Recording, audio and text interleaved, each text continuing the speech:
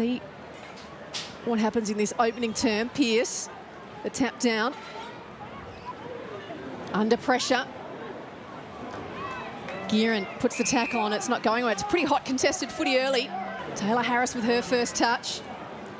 Petrevski-Seton, and now Carlton we're just really struggling to get over halfway, aren't they? As Hanks goes back inside. Interesting to know, I guess, how much of a, advantage that Breeze is in this first quarter. Yes, feigned the hand pass and found a little bit of space. She might get it back here. And they go a little bit.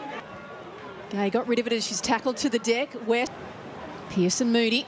Pearce might get the clearance herself here, although tackled to the deck, dropped the footy. Good work by Guerin.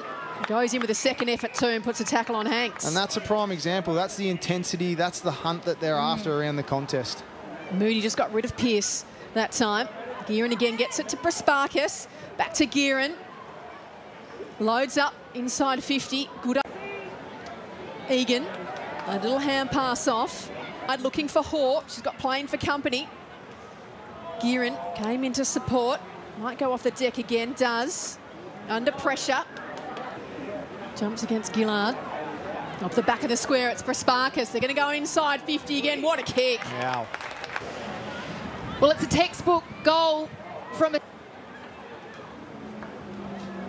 And Laloifi with a smother to keep it in the area. Those quick hands to Paxman. Trying to get through a few. She won't be able to do that.